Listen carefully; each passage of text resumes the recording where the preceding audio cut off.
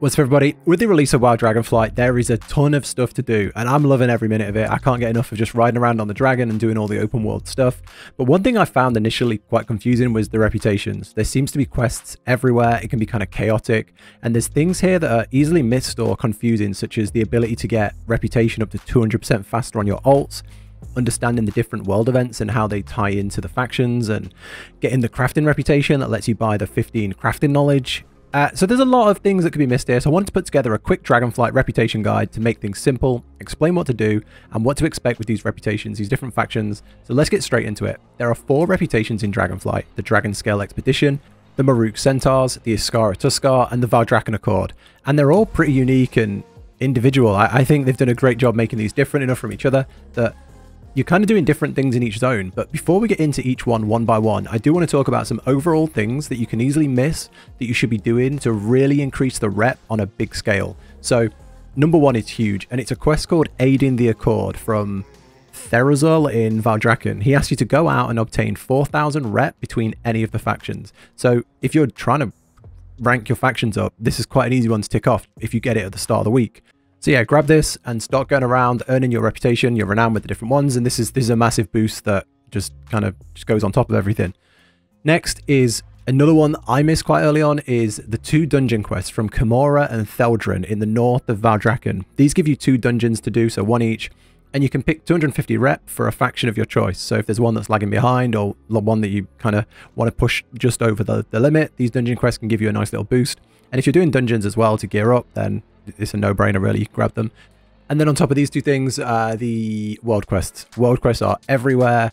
You have loads of reps, so knock these out as you find them, go for the items you want, the rep you want, and the world quests are world quests, they're everywhere. So go tackle these, and you unlock a lot more world quests as you get your renowned up with the different factions. But one of the big things you need to be aware of is if you're looking at doing alts, and if you want to bring everyone up at the same time, if you're already leveling your alts, there's one huge thing in these reputations. If you get to rank 10 or rank 20 with all of them, they all have the same reward. So word of a worthy ally is, say you get to level 10 with the Valdrakken Accord, you'll get word of a worthy ally Valdrakken Accord, and that will give you 100% increased rep gains on your alts for that faction, for that for that reputation. So if you get everything to 10, your alts are getting 100% across the board.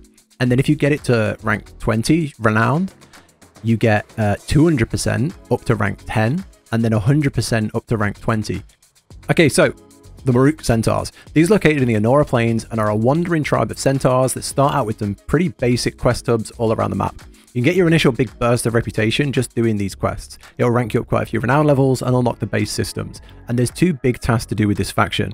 Clan Alag camps, and these are unlocked at renown level 4. They're camps that travel around the map every 3 days, and they work as another little quest hub. So you'll see them kind of next to the main area.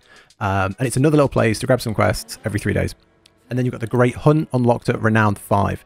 This is a group event, and it's like a horn on your map. You join the centaurs, you hunt large creatures, and you do a big 6-part chain of events. These are actually really cool. You kind of go around hunting different animals and these big things. There's a big boss at the end of it. Everyone kind of zergs together on the big boss. And then for finishing it off, you get the Great Hunt box, which has rep, trophies, and other rewards. And then obviously you can hand in your hunt trophies as well. So as you kill rares all over the area, you'll get hunt trophies, which you can hand in Maruuk, the town in Anora Plains, for extra rep. So that's basically what you're going to be doing here: hunting rares, the camp that moves around at rank 4, renowned 4, and then the Great Hunt at renowned 5. They're your big things. I won't go into all the rewards and the mounts and the recipes and everything in this video because it's pretty huge. There's pets and like a little system where you can get a little companion. There's loads of cool stuff here. So yeah, get leveling, get that rep grind. Next, Iskaara Tuskarr. You like fishing and cooking, because these little guys do, and lots of this reputation is centered around these secondary skills. The big thing here is the community feast event unlocked at renowned 3 and spawns every 3.5 hours. I think you get a little timer like 10 or 15 minutes before saying it's going to spawn, and it would be kind of nearby. So a big chef spawns and asks you to attack meat and fish to tenderize it and throw it into the pot. The bigger the rank of the soup over the 15 minutes, the better the reward, reaching as high as legendary. So do this and you get a reward which has 25 reps, some artifacts, totems, gear, and some other cool stuff. It's a really cool event. Everyone's screaming yes chef and other memes, but it is quite a fun little zerg. It goes on a little bit longer than I think it needs to, but I guess it doesn't expect you know, 100 people running at it on day one. So yeah, this is quite good. There's a quest as well, the Community Feast, which will give you 500 rep, which you can pick up in the Tuskarr village. So grab that before you do your first feast for a little boost. As with the other quest, you also have a hand in, the Tuskarr totems that you can find and hand in for reputation. And the big thing here is fishing. There's lots of fishing quests, fishing world quests around the map in the little fishing zones. You unlock like ice fishing, lava fishing, loads of very cool fishing. I think fishers haven't had much really since Legion. There's not been like a huge cool fishing system. So I think this will give fishers something cool to look forward to, and the rewards do lead to like a fishing skill kind of thing system. So it's good. It looks really interesting, this. So I'm going to be trying really hard to push the Tuskarrs. Even if you don't like fishing, they have some of the most adorable otter mounts as rewards, so definitely worth progressing just for them. I will be. I like fishing, biased, but yeah, that's the Tuskarrs. Next up, the Dragonscale Expedition. So when I say everything's a bit different, the Dragonscale base camp, this is just a cool place. It's south on the Waking Shores, made up of explorers, treasure hunters, and it's probably one of the coolest reps I've seen Blizzard add for a while. It's more slow-paced, safari theme. You have a few things to do here as you increase your renown. A new quest unlock as you do these things. This is kind of one where you really need to push your renown to unlock everything it has to offer. Renown 6 and you unlock climbing quests where you climb mountains and earn artifacts. Renown 8 unlocks a rafting world quest where you have to take photos while riding down a raft. 16 unlocks a puzzle chest. And then at 14 and 24, you unlock a storyline with other rep rewards. So a lot is tied behind the rep. So the early level in this will be slow. So take as many quests as you can in the little quest hubs. So there's achievements in every single zone to do all the little quest areas. So try and do all the quests in this area to get the big boost at the start. And then you'll unlock all the world quests to progress it faster, obviously. So yeah, front load this one if you can. There's also at Renown 2, you get Expedition Scout Packs that include Dragonflight artifacts, and you can hand these in with trophies similar to Centaurs and the others. Renown 5 lets you buy shovels to dig up treasures around the island. So there is a lot to do here, but it feels a lot more subtle than the others. It feels more slow-paced, but once the world quest all unlock, I feel like this is going to ramp up quite a bit. Lastly, the Valdrakken Accord. This is actually split into 4. If you go into the actual big guide, it's just 4. But then when you go into your reputations in your character screen, the Valdrakken Accord is actually split into 4. Sabellion, Wrathion, the Cobald Essembly, and the Artisans Consortium. So let's unpack this one. Picking up allegiances with Wrathion or Sabellion. This is one where you choose an alliance with one of these people and you can change it each time you go back. And this will give you daily quests. Completing these progresses your rep with each person individually. While you're here, you can pick up all their quests and you can farm key fragments on the mobs here. You can combine these into keys and hand them in to your chosen leader. When 20 of the keys are handed in, they also spawn a rare, which can drop some cool loot. So, kind of when you go in here and you just pick up like 6 quests, 7 quests, and there's just tons to do. And you can also do the dungeon, that gives you some rep as well in one of the quests. Next for this is the siege on Dragonbane Keep, unlocked at Renown 5. When the siege is starting, it's like the bottom of the map. You can join the siege and it kind of pushes you up through the map.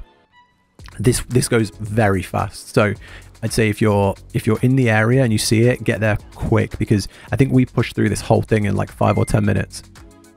Doing this gets you a Dragonbane Keep strongbox with 250 Valdrakken rep, some artifacts, gear, and more. These boxes scale, so if it's like a Tuesday and Wednesday, if it's just reset, depending on where you are, then I would suggest maybe wait until the end of the week. So when you've pushed all your mythics and you've got a higher gear score, high level, you can do this and get a better scaled reward. But hey, if you just want a quick reward fast, then you'll get a decent reward from this. And with the others, there's Titan relics. These can be handed into Suratis in Valdrakken. Again, just like all the others, you find them out in the world and then hand them in and get a little bit of rep every time. So it's nice that even though the big things are capped, you can really grind these things out. That's kind of the main Valdrakken Accord stuff. But then there's some other stuff tied in here which is a little odd, and that's the Cobald Essembly. I'm not 100% how this fits into everything, but it's a zone in the north of the Azure span, and when the world quest is up, you head there and complete the zone, and the mobs drop like Torghast-like rewards, wacky buffs, and kind of huge changes that do cool things. And it seems like a cool place, but it seems a little out of place. I was in and out of there really fast. Maybe you can stay here and grind it for a long time, I don't know, but seems like an interesting place, I guess.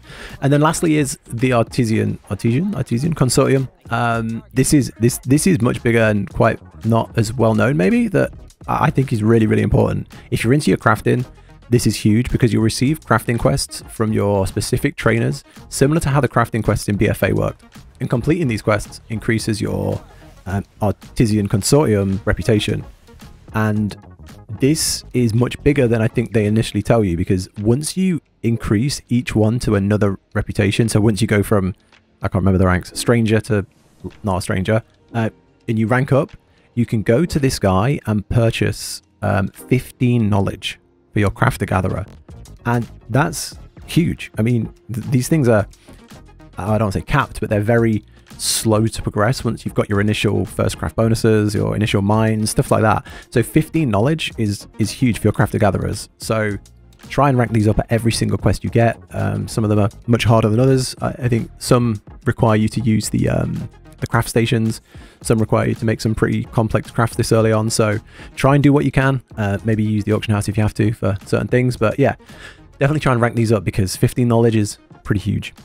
And that's it. That's kind of a quick breakdown of all the reps and how you can make progress on them, how these world events tie into each one, and just kind of summarizing some of the things people might have missed, or some things that might not be so clear as, you know, how does Sabellion tie into Valdrakken, things like that. So hopefully it was helpful. Let me know in the comments if you have some other tips in here. I tried to keep it fairly short. It's already gone on for 10 minutes. So if I'd have spoke about the rewards in here, it'd be like a 30-minute video. So if there is something like key that you want to add, let people know in the comments.